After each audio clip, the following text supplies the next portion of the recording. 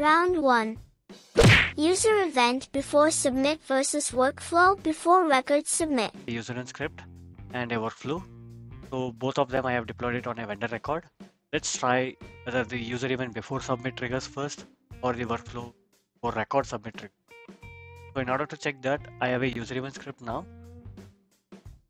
And I have a entry point function called as before submit.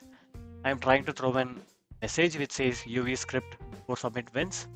And on the other end, I have a workflow which has one single state and which is actually trying to throw a user error on before record submit.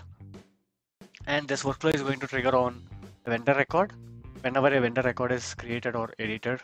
I have already deployed a script for the user event before submit function. Right now I have all the entry points, but only before submit has the code. After submit does not have any code. For record load does not have any code.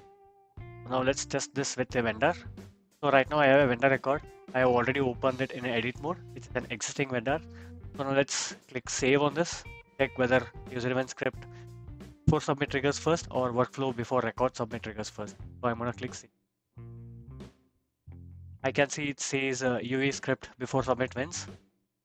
So in order to confirm one more time, I'm gonna undeploy this particular deployment on the vendor record. Let's say edit and undeploy this particular script.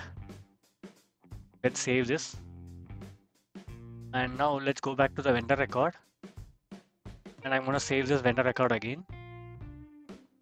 And this time if you see it says WF wins. So which actually concludes that UV script triggers first, which is in before submit. Round 2. User event before load versus workflow before record load.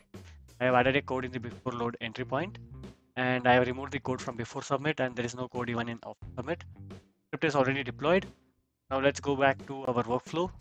Even workflow, I have changed the initiation to before record load and even the state throws an error is now in before record load. Now let's go back to our vendor record and let's refresh this, which is going to load this record, and let's see what happens. And we can see still UV script wins. Round 3. User event after submit versus workflow before record submit. So if I just go to my script, I have added a code in my after submit function, says UV script after submit wins. And I have removed all the code from before submit and the before load. And let's go back to our workflow. And in my workflow, the workflow will trigger on before record submit and even the error will throw up on before record submit. So now let's go back to our vendor record. Now let's try to save this. So now the workflow wins. Round 4. User event after submit versus workflow before record load. And here we can easily guess, yeah, again the winner gonna be a workflow wins.